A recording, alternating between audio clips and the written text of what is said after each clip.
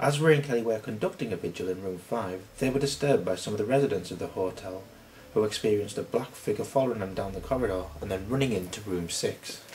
It's so weird because it was just outside of here that we had we was on this corridor. I sat on the chair in the corridor and the door went twice behind us and we, like as you do, nervous laughter.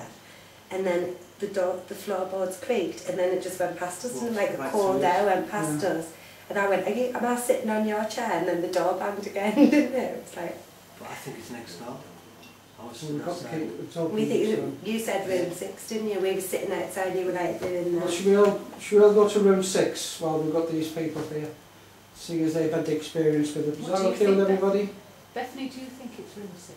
I think that it was the corridor that made me feel the most like something was happening. We were attracted to room 6. The residents then followed Kelly and Ray as they took their investigation into room 6.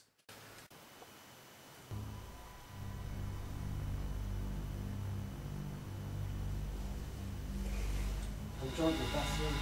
Yeah.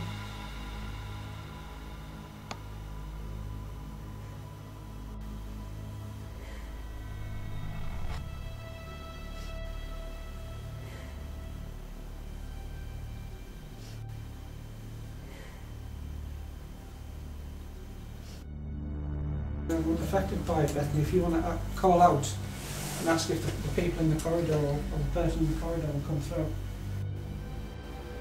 As Ray was asking Beth to call out, as a spirit seemed to have taken a shine to her, she felt a cold breeze across her face.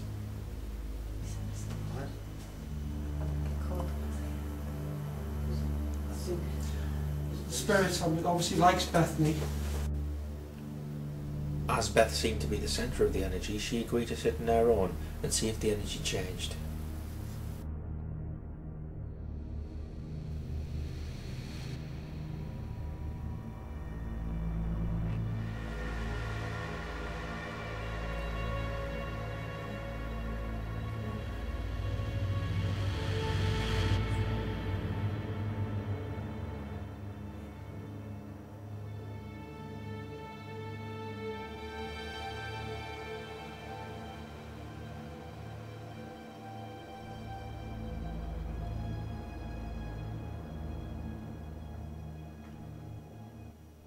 I'm not going to hurt you.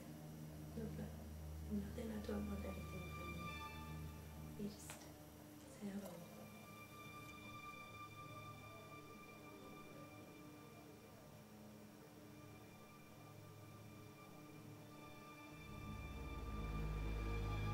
Can you move the lampshade? I'm just lovely.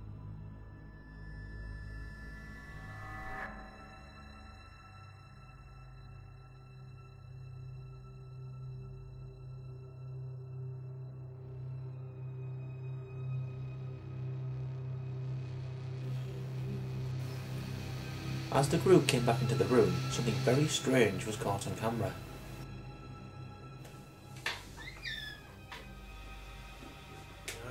Yeah, I'm fine. Anything? No, it's just like feeling, isn't it? I feel like communicating with someone.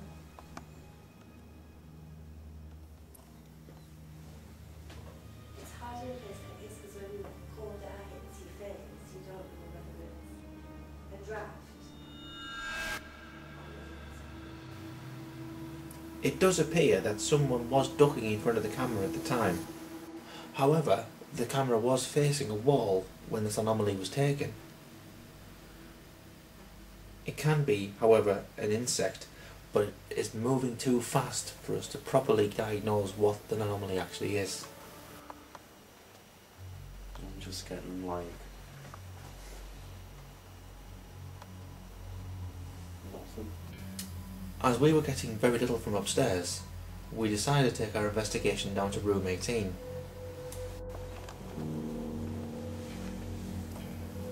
Can you make a noise, please, within this room or within the corridor outside of this room, as we see it?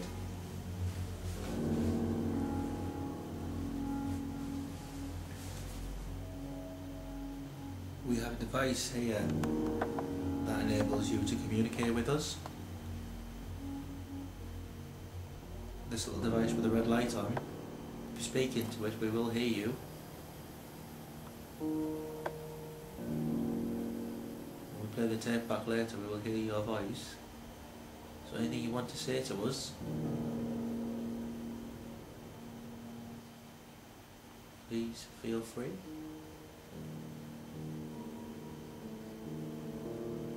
Like John said, we know it takes a lot of energy.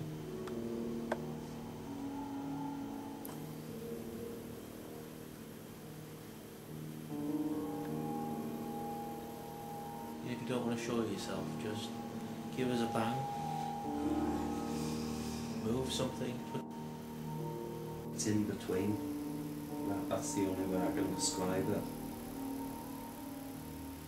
There's something what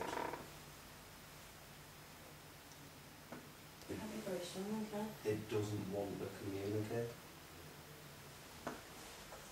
Unfortunately, John was right. The spirits tonight, for whatever reason, did not want to communicate. So we decided to call it a night. Apparently, the Schooner Hotel plays host to 60 spirits. Maybe we'll have more luck next time we return to Schooner Hotel in a hope to find something paranormal.